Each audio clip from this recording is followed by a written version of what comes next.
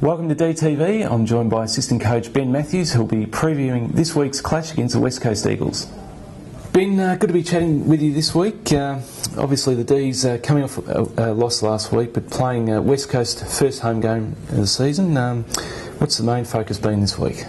Oh look, we felt we did plenty right against the Saints last week, but coming up against the Eagles, I mean they're a very hard running side, so we're going to have to be at our best in the defensive running areas of the game, and obviously their tall timbers are a real focus for us this week. I mean, Nat Nui, Cox, Sinclair last week, and then you throw Darling and Kennedy up forward into the mix. So really big job for our talls this week to nullify the West Coast Eagles talls, and then it becomes an opportunity for our mids and smalls to go at them and challenge a highly rated side. Great opportunity.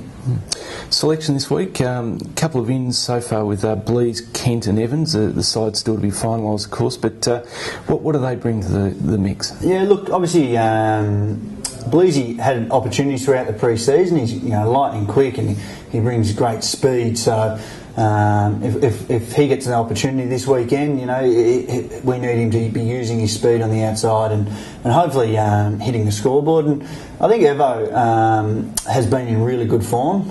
He's been knocking down the door the last 2 weeks against Williamstown and also against Port Melbourne in the VFL. Getting good hands on the footy, using it pretty well, and his running power's right up there. He's a great runner. So against the Eagles, he could be a real asset. And young Kenty is, he's been building on his pre-season. He had a bit of an injury, interrupted pre-season prior to Christmas, but he brings great power. He's fast and a beautiful left foot kick. So they're all in the mix, and if they get the opportunity, they'll have to put their best foot forward. Yeah. The midfield group, which you're looking after since you've arrived at the club, how did you find the first round? And just plenty of new guys in the mix. How's it all gelling? Yeah, look, there is plenty of new guys. I mean, it's basically, apart from Nathan Jones and Jack Watts, it is a relatively new group, all thrown in and mixed in together. Look, I thought they performed really strongly.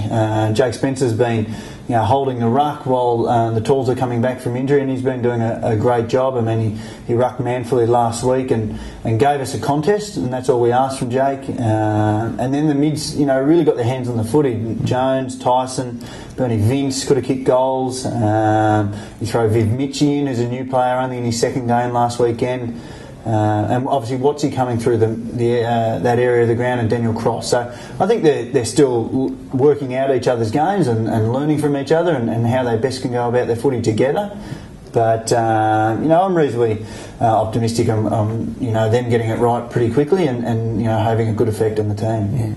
Watsy's game was obviously highly rated, and Paul Roos mentioned he was probably Melbourne's best last week at 27 touches. How did you sort of find his game, just sort of honing in on his? Yeah, look, obviously we thought it was a very good game. He uses the ball beautifully, and look, he used his speed last week when he got hands on footy. He challenged them with his speed, and he has got great speed, and just his composure with the ball. He's a good decision maker with time and space, and uses the ball really well. So look, it's another step forward for Jack. He's got to keep building on that and be consistent with his effort.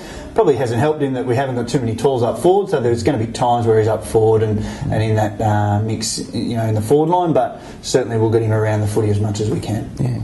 And of course you're working with George Stone, a veteran of the game, and plenty of success with George, but how are you finding just working the midfield with him and just how it's all coming along? Look, I reckon it's going really well. Obviously I've known George for, 15, 20 years, so worked with him as a player, and his knowledge of the game is unbelievable, and it's a great help for me because I learn off the wise old man every day. So he's been brilliant for me. He looks a lot at the strategy and how we want to play versus our opposition, and I concentrate on structural things around stoppage and those areas of the game and working one-on-one with the players. So look, I think we complement each other really well.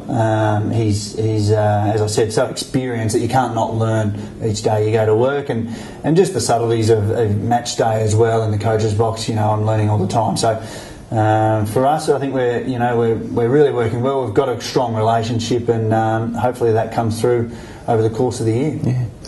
All right, Benny. Well, good chatting, and best luck against the Eagles on Sunday. Good on you, mate. Thanks.